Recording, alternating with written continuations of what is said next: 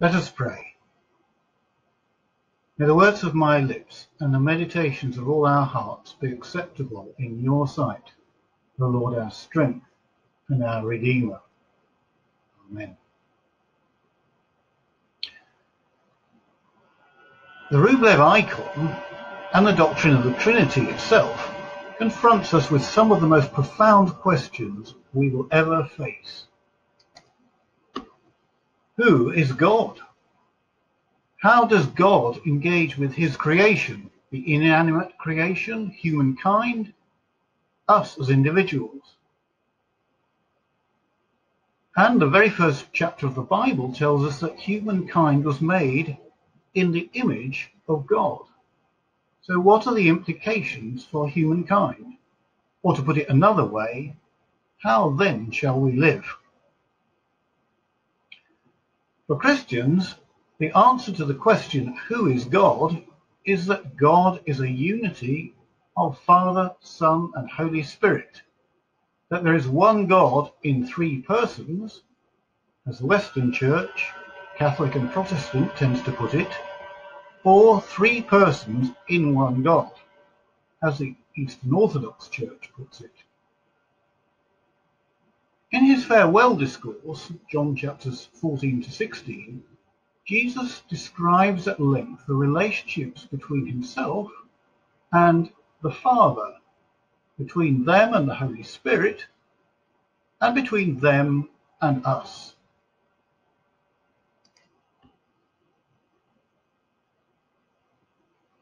He stresses their intimacy and that they work in concert. God is personal and relational, something that the Rublev icon captures. The three figures are neither masculine nor feminine, for gender is not a property of the Godhead, but they are personal. They are identical figures, but have different accoutrements, reflecting the fact that although the three persons are truly and equally divine, each has their own particular role. Moreover, the persons of the Godhead are intimately related. Notice not only the circle in which they are positioned, but also their gaze, which is focused on each other. They work as a unity.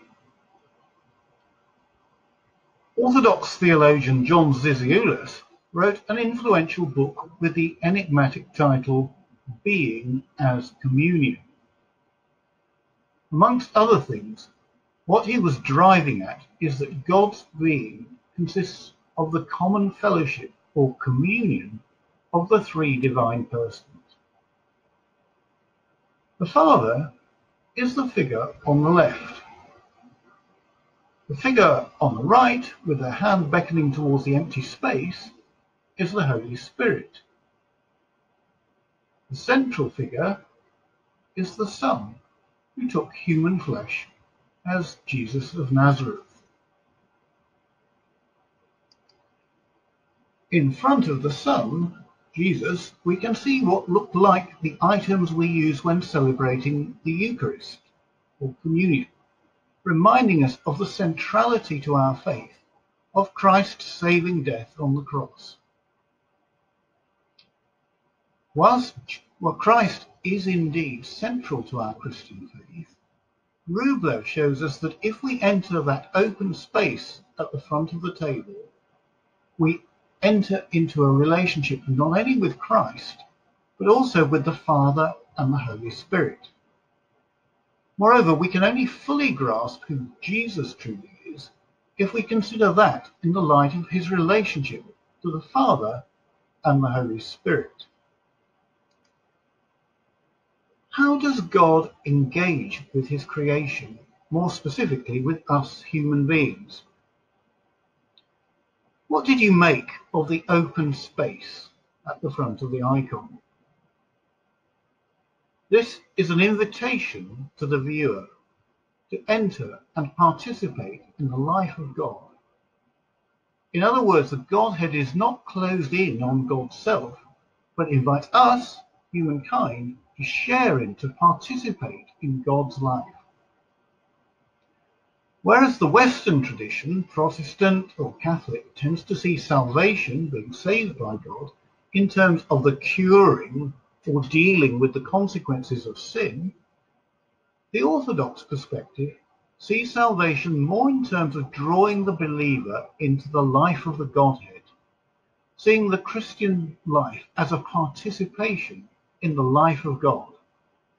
I've come to see participation as a key concept. These perspectives are not mutually exclusive. Biblical support can be found for both of them. The Holy Spirit, the figure on the right, by their hand gesture, beckons us to enter into that space. And some people also feel that the Holy Spirit's glance is focused on that space. In other words, the Holy Spirit has a key role in bringing about a saving relationship with God and living in fellowship with God. The Christian writer Henri Nouwen wrote this: "We must give our attention to that open space because it is the place to which the Spirit points and where we become included in the divine circle." St. Paul wrote of the experience of human salvation. In Romans 8, mentioning all three members of the Godhead and spelling out the key role of the Holy Spirit. For those who are led by the Spirit of God are the children of God.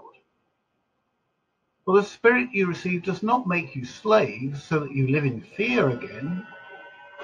Rather, the Spirit you received brought about your adoption to sonship. And by him we cry, Abba, Father. The Spirit himself testifies with our spirit that we are God's children. Now, if we are children, then we are heirs, heirs of God and co-heirs with Christ. So this icon helps us to explore who God is and reminds us of the invitation to come and share in the life of God, who is Father, Son, and Holy Spirit, one God. How then shall we live? That God is a relational unity, in turn has implications for our relationships with others. When the Lord creates humankind, he says in Genesis 1 verse 26, "Let us make humankind in our image, in our likeness." Notice the word our rather than my. It implies diversity within the Godhead. Fellowship, communion, not splendid autonomous isolation, must therefore be paramount values for Christians who take seriously the Trinitarian nature of God. Basing himself on his understanding of the nature of God, Zizioulis argued that to be means to be in relation to others. This fundamentally challenges individualistic conceptions of personhood, which start with the individual as an enclosed self and only then move to social relationships. Furthermore, in Jesus' high priestly prayer in John 17, having prayed for his first disciples, with those with him at the Last Supper, Jesus goes on to pray for the disciples of future ages, those who will believe in me through the first disciples' message. In other words, people like us. His prayer in John 17 verse 21 is that all of them may be one, Father, just as you are in me and I am in you. Jesus has repeatedly emphasized the intimate fellowship between himself and his heavenly Father, and he prays that our relationship as Christians be modeled on that.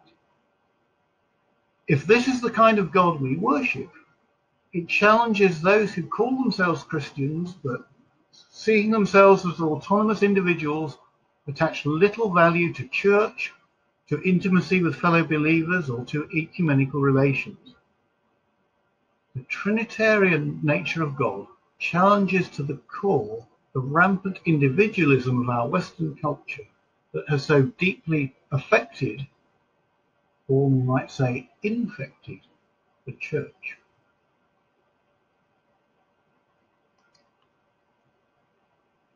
The current coronavirus crisis is impressing on the whole of humankind that we cannot continue to function as autonomous individuals, or even autonomous nation states solely accountable to ourselves.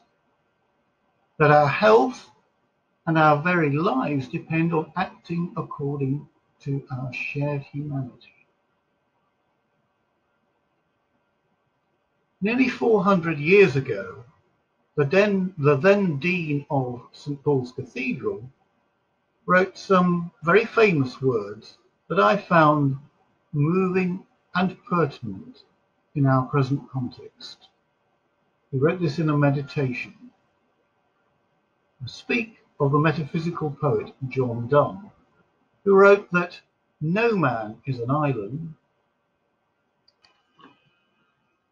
He meant that no one is truly self-sufficient, but everyone must rely on the fellowship and comfort of others in order to thrive, and possibly, we might add, even to live. A blessing I've experienced, one I believe that many others have enjoyed too, is the greater efforts made by relatives, friends, brothers and sisters in Christ, simply to communicate more, to express the value of relationships more. Engaging with the God who is the Trinity, a community of relationships, not only speaks to us powerfully about God, but also sets before us a vision of life together, both within the community of faith and beyond.